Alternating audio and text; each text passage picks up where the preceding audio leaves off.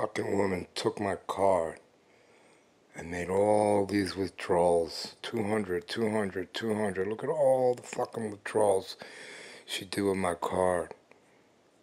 She stole from my fucking card, man. Look what the fuck she was taking money out of my Social Security. This fucking woman, unbelievable. No, look what all she's doing. She was just cashing out my card.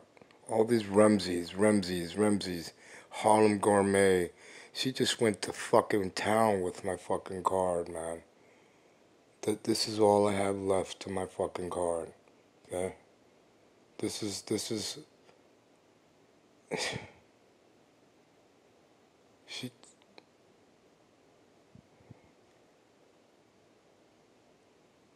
she just robbed me of my fucking card. I couldn't find my card nowhere. Look at this woman. This is the woman who stole my Social Security card and was making withdrawals so she could buy fucking crack.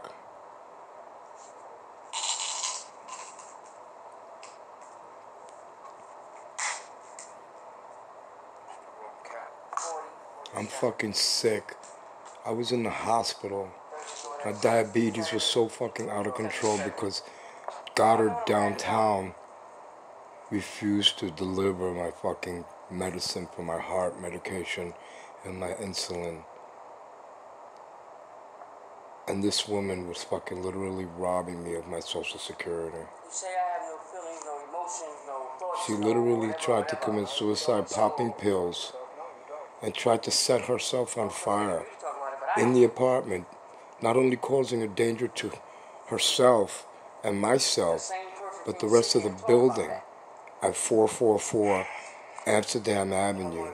I'm sorry, 444 163rd Street between Amsterdam and Edgecomb, apartment 702. This woman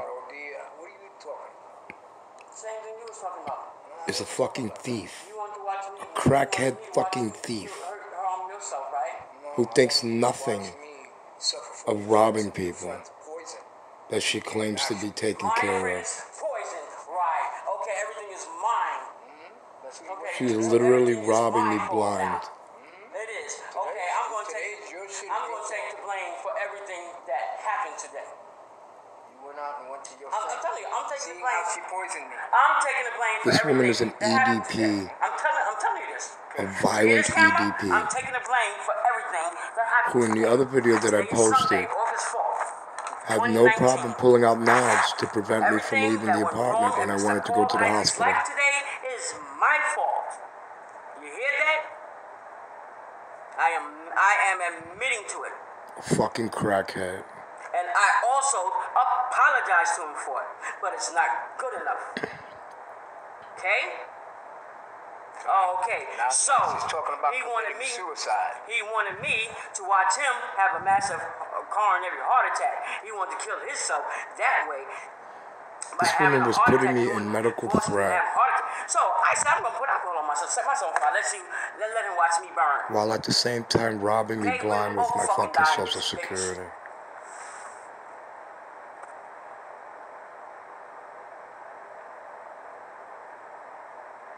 And that's all I got to say. So if there's no more recording after this, that means we both dead motherfuckers in this place. This is a woman who seriously needs to be placed in psychiatric care, protective custody, because she goes into these suicide and my name is Francis Thomas, being a sound body in mind. And she admits it.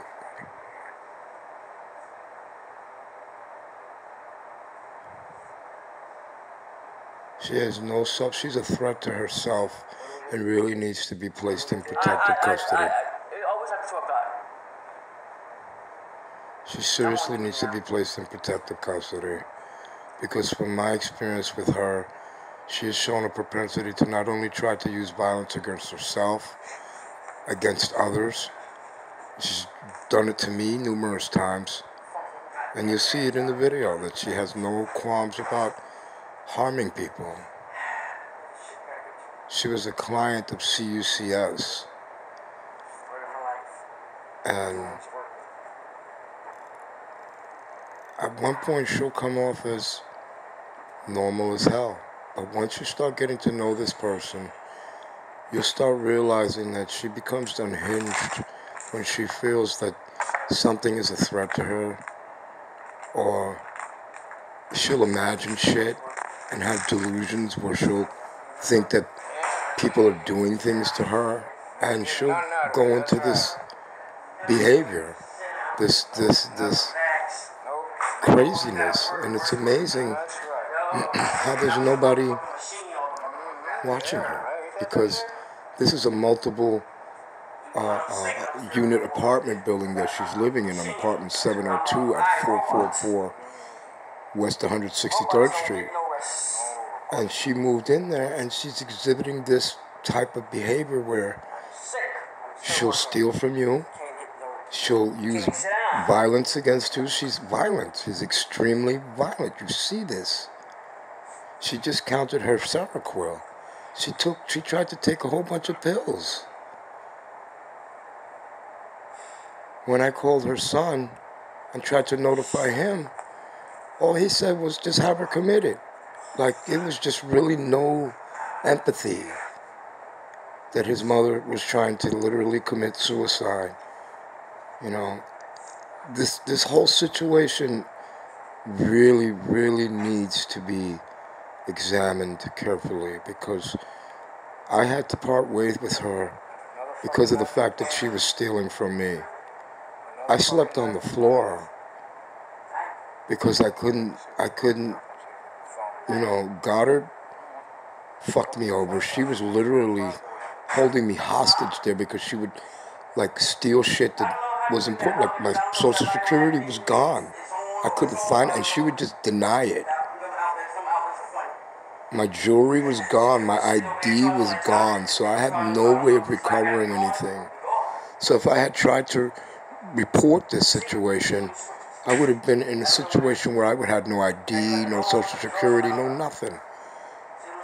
I just recovered my card, and I find out that all these deposits were being, these amounts were being removed from my card, and I had been in bed all this time, except for when the point that I had to go to the ER with almost 600, 700 level on my Social Security.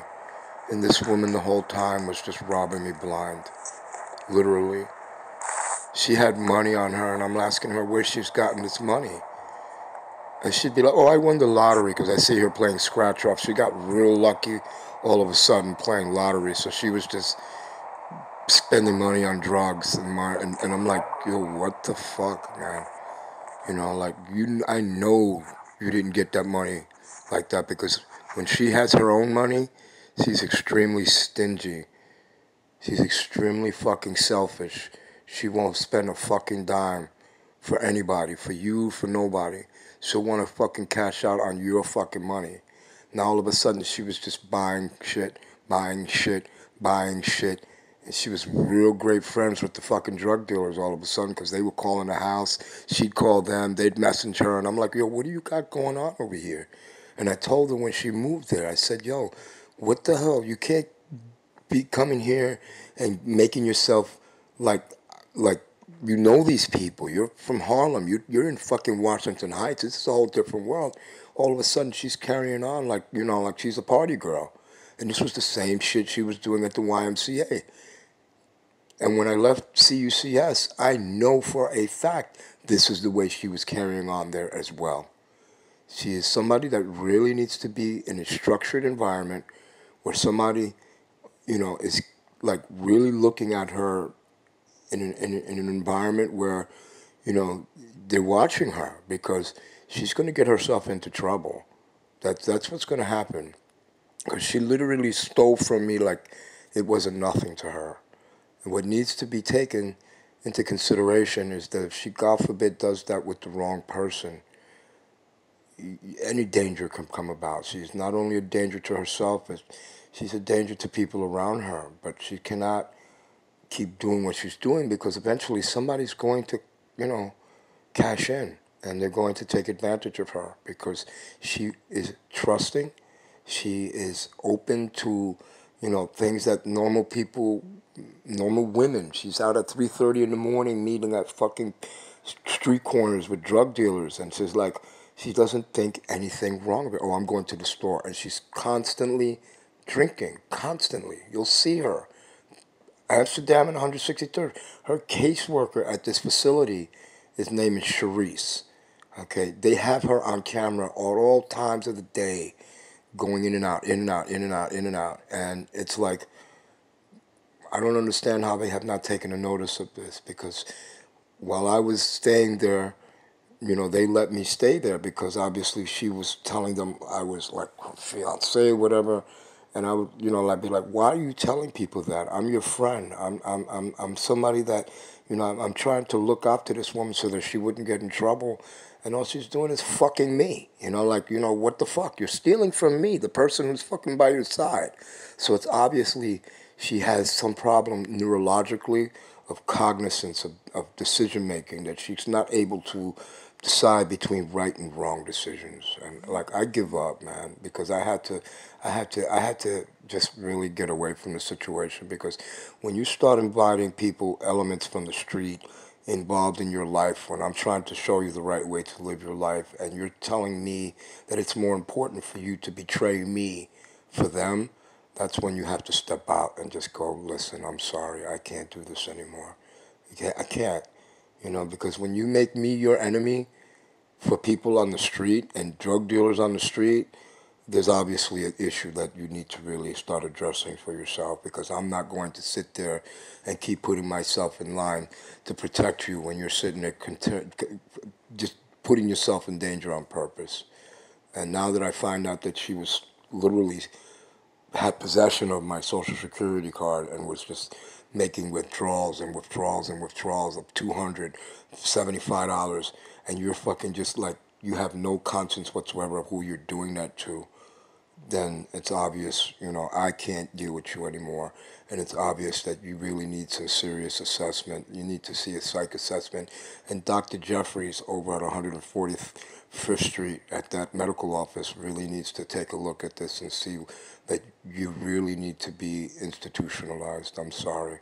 And I'm not saying that to be mean or revengeful, but I fear for your safety, and it's important that somebody reach out to protect you, because I'm somebody who cared for you on multiple levels. You're a beautiful person when you're on your normal side, but when you get into this situation where you slip into this mode here, you know, I have to step back and pray for you, because you're obviously out of control and need some sort of supervision.